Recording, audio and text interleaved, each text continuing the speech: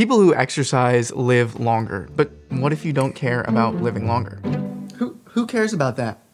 I don't care. People who exercise sleep better, but what if you don't care about sleeping better? Sleep's for losers. Okay, but if you don't even care about all that, well, people who exercise also have better memory, better cognition, lower levels of anxiety, lower levels of depression, and greater qualities of life. Yeah, I don't even understand what you just said, but I bet I can get this really close to my eyes and hair without lighting it on fire. If you don't care about having an improved quality of life or living longer, there are bigger issues going on here. Huh? But personally, beyond those things, exercise has just made me feel better. It keeps me on schedule. It's made me countless friends. It gets me in nature, and it's just fun. So in this video, we're gonna talk about all about exercise. What is exercise? Why should we exercise? And how to get started. So what is physical exercise? Well, all exercise is a physical activity that will increase your breathing and heart rate. Your breathing and heart rate increase because at some point, the cells in your body will require more oxygen.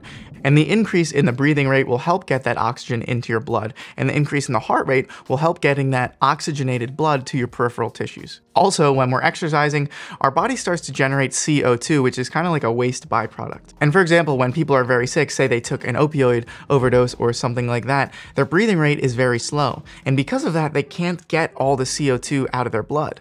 And because they start to build up CO2 in their blood actually starts to become acidic. It starts to become poisonous to themselves. So this increase in breathing and heart rate are really important when we're exercising. But really, why exercise? This bonus abilities, our hearts and lungs abilities to kind of get better when we exercise is cool, but why do we care? Of the 56 million people that died across the world in 2017, half of them died from two things. And those two things were cardiovascular disease and cancer. What if exercise could lower these numbers? What if exercise has an effect on the two biggest killers in the world? The number 2 killer in the world, killing 10.08 million people, was various cancers. And in the US, that number was 599,601. In one study from 2019, which combined 9 prospective cohort studies, that means looking towards the future, and followed these 755,459 people for 10 years, exercise and cancer incidence were measured. And they compared people's activity with something called MET hours, which is just metabolic equivalent tasks hours. So 1 MET hour is your baseline. So say you're laying in your bed for 1 hour, that's a metabolic equivalent of 1. Walking for 1 hour is 3.5 MET hours. Running a 8.5 minute mile pace for 1 hour is 11 MET hours. And these were the values that were used for the study. So this study only included leisure time physical activity. So if during the entire week,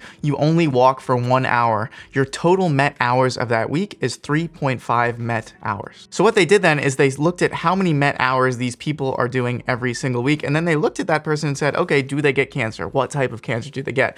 And they did this across 755,000 people. So here's what they found.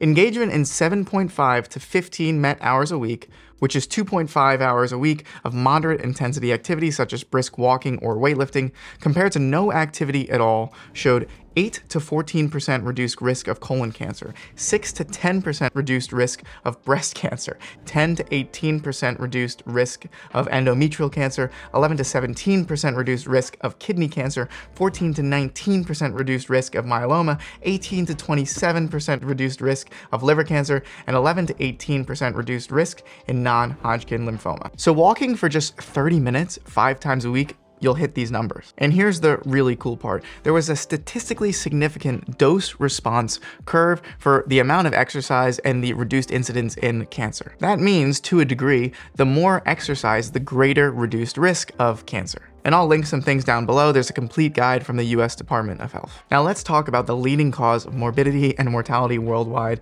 and that is heart disease. And in 2020, heart disease killed 18.56 million people worldwide and 659,000 people in the US. And exercise lowers your risk of cardiovascular disease. Plain and simple. Specifically, these recommendations come from the American Heart Association and the American College of Cardiology, and one of the main reasons they make this recommendation is because of the association between exercise and lower lower blood pressure, and also the association between exercise and optimized lipid levels. And this is important because a lower blood pressure means we're less likely to have heart attack and stroke. So one study looked at over 400,000 people, associated activity levels with cardiovascular disease and coronary heart disease. And the researchers saw such strong associations and such scientific evidence that they even were concluding that there was a cause between exercise and reduced risk. And remember, that's a really strong statement because correlation does not equal causation. We need empirical association, temporal priority of the independent variable, and non-spuriousness to claim a causal relationship. And those are not easy things to get. More simply, we need statistically significant evidence, it needs to make sense on the time scale, and it needs to be scientifically plausible that these things can happen. And they summed up their results by saying, many plausible biological mechanisms demonstrated in randomized clinical trials, discussed in other articles in this review, strongly support a causal relationship. That's huge. Furthermore, we see an amazing dose-dependent response curve between exercise and cardiovascular disease. Remember, that means, to a degree, the more you exercise, the lower your risk of cardiovascular disease. Compared to the least active people, the most active people have a 30 to 40% reduced risk of cardiovascular disease. And the American Heart Association says initial benefits come from about 150 minutes per week of this moderate intensity exercise, which is literally just walking, and you can see increased benefits when you go 300 minutes and beyond. Finally, one bonus thing, not necessarily the biggest killer in the world, but the leading cause of disability worldwide is depression. It is the most common mental disorder and a significant contributor to the global burden of disease. It affects 280 million people worldwide, and at its worst, it can lead to suicide. Who or what can save this vast number of people? Well, doctors are your best bet. They should be your first line of defense, the first people you go to. But, a couple steps after that, I think exercise can work magic. One review article updated in 2013 looked at 39 trials comparing exercise and no treatment,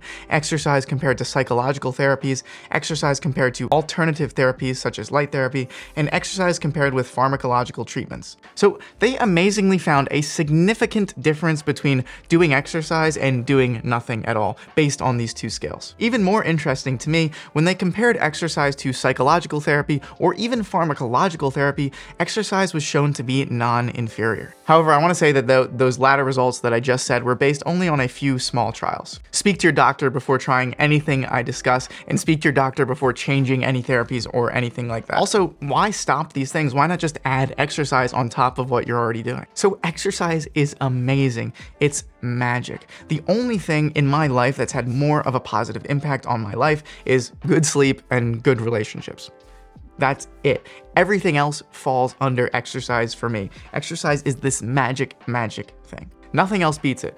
Not fulfillment in work, not diet, not even nature time. Exercise makes every aspect of my life better. So how would I start exercising if I've never exercised at all? Well, the first thing I would do is I would talk to your doctor before doing any exercise. Remember, this video is no medical advice whatsoever. I'm just saying things that are interesting and things that have affected me positively. But then after I talked to my doctor, I would do some research and look at what the evidence says in regards to exercise. And there's an excellent PDF document from the Department of Health, which I'll link down below, but here's basically what it says. It recommends a minimum of 150 minutes of moderate intensity exercise or 75 minutes of vigorous exercise.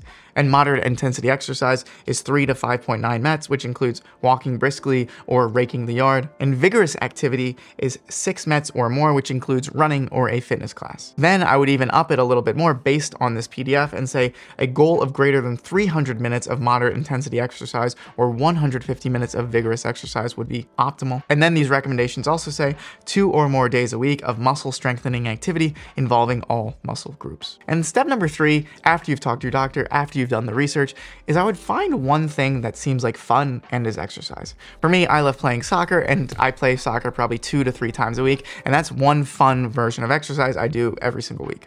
So find one fun version of exercise that you could do every single week and start doing it every week, because you want to start to associate in your brain exercise with some fun. Sure, sometimes it's hard work, but it can also be fun. Then after I have my one fun activity, I'd add 2 sessions in the gym doing weightlifting, and if it's your first time ever, I'd make sure to get a personal trainer or a very knowledgeable weightlifting friend to help you out. And then remember, because we're going for 300 minutes a week of exercise, so I'd subtract what you got from your one fun activity of a week, maybe you do that twice a week, and then also your 2 weightlifting sessions a week, week, or hopefully more, maybe even 3 or 4 weightlifting sessions a week.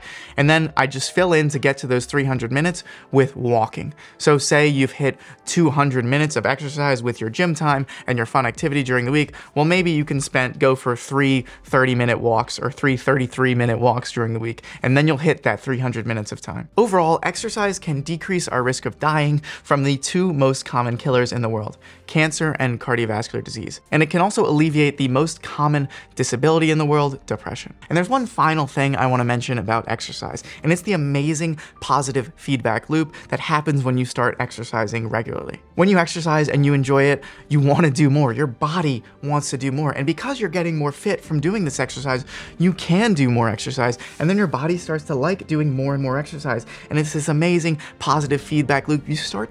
Your body actually starts to get addicted to exercise, which is one of the best things to be addicted to. You can exercise more and you want to exercise more. And also, as I just said, right?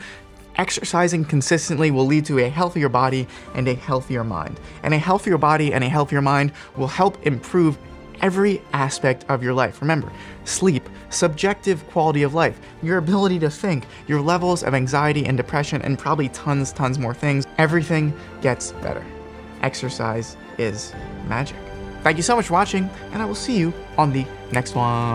I gotta get some push-ups in my exercise. I haven't done it yet. There we go. Do some jump check.